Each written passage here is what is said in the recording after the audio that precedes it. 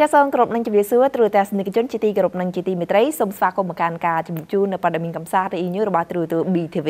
ដែលនឹងខ្ញុំអាណាតែងទៅលើកយកមកជំរាបជូនចាតតងទៅនឹងសិល្បករសិល្បការីល្បីៗទាំងក្នុងស្រុកក៏ដូចជានៅក្រៅប្រទេសផងដែររួមជាមួយនឹងខ្សែភាពយន្ត Hollywood ល្បីៗនិងព្រឹត្តិការណ៍សំខាន់តតងទៅនឹងសិល្បៈនៅក្នុងស្រុកក៏ជានៅ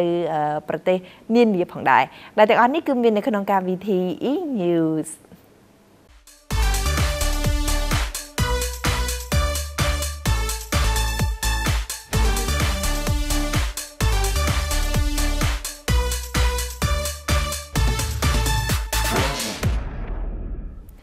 ទ្រទស្សនិកជនជាទីគោរពនិងជាទីមេត្រីសម្រាប់ព័ត៌មានដំបូងដែលនឹងជម្រាបជូនទស្សនិកជននៅក្នុងថ្ងៃនេះផងដែរចាគឺតកតងទៅនឹងភាពយន្តរឿងដើម្បីកូនគឺនឹងត្រៀមចាក់បញ្ចាំងជាផ្លូវការគឺនៅបំណាច់ខែមករាខាងមុខនេះតែម្ដងហើយនៅក្នុងនោះផងដែរផលិតករនៃភាពយន្តនេះគឺជឿជាក់យ៉ាងខ្លាំងថាយុវជននាពេលបច្ចុប្បន្ននេះគឺនឹងនាំអ្នកមានគុណរបស់ខ្លួនទៅទស្សនានៅភាពយន្តនេះដែលនឹងចាក់បញ្ចាំងជាផ្លូវការនៅថ្ងៃទី30ខែមករាខាងមុខនេះ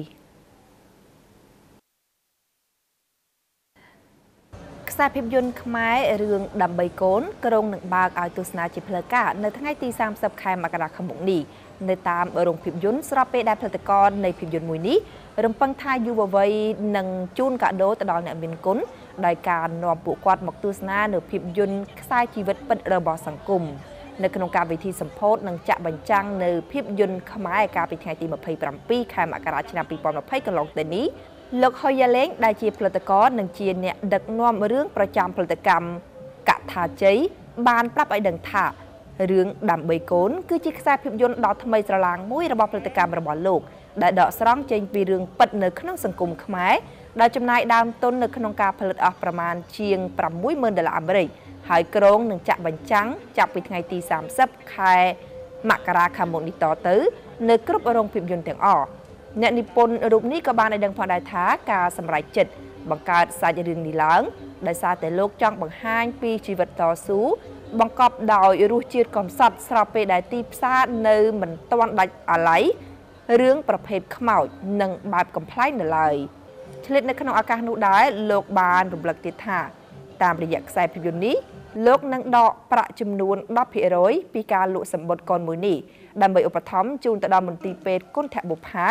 ដែលមានតម្រូវការចាំបាច់នៅក្នុងការជួយទៅដល់កុមារក៏ដូចជាអ្នកជំងឺដទៃផ្សេងទៀតដែលត្រូវការសង្គ្រោះជារៀងរាល់ថ្ងៃផងដែរខ្ញុំបានបម្រើវិស័យនេះ20ឆ្នាំហើយតែខ្ញុំមិនដែលបានសងគុណសង្គមតអសោះខ្ញុំឃើញគេធ្វើដូចជាយុវជនសម្រាប់ពួកគាត់ធ្វើខ្ញុំដេកញឹមសប្បាយចិត្តតែគ្រប់គ្រងពួកគាត់ហើយខ្ញុំគិតថាខ្ញុំនឹងធ្វើថ្ងៃណាមួយប៉ុន្តែរហូតដល់នេះខ្ញុំអត់ទាន់បានធ្វើហើយខ្ញុំអាយុ40ឆ្នាំហើយអញ្ចឹងខ្ញុំសម្រេចចិត្តថាខ្ញុំនឹងធ្វើអញ្ចឹងខ្ញុំបានគិតថាខ្ញុំធ្វើរឿងមួយដែលជួយដល់សង្គមអញ្ចឹងខ្ញុំបាននឹកឃើញថាខ្ញុំផ្ដោតយកប្រធានបទស៊ីក្លូ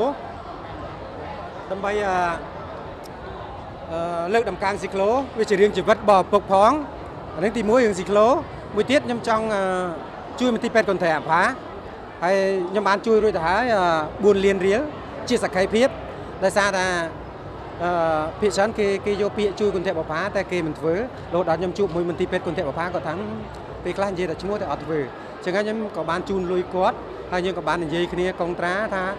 នៅពេលដែលប្រចាំងហើយលុយ 10% ទៀតនឹងកាត់ចូលគុណធម៌ផាដោយមិនបានឆ្លងកាត់ខ្ញុំទេឆ្លងកាត់គណនីរោងកុនអានឹងទី2ហើយមួយទៀតនៅពេលដែលខ្ញុំចូលដល់មន្ទីរពេទ្យគុណធម៌ផាខ្ញុំឃើញមន្ទីរពេទ្យគឺត្រូវការជំនួយយ៉ាងខ្លាំងមួយថ្ងៃមនុស្ស1000នាក់មនុស្សអស់កុមារ1000នាក់ត្រូវការជួយសង្គ្រោះមួយថ្ងៃត្រូវចាយលុយប្រហែលជា$10,000ជាងមួយឆ្នាំចាយលុយដល់$42លានអញ្ចឹងហើយបានខ្ញុំនឹកឃើញ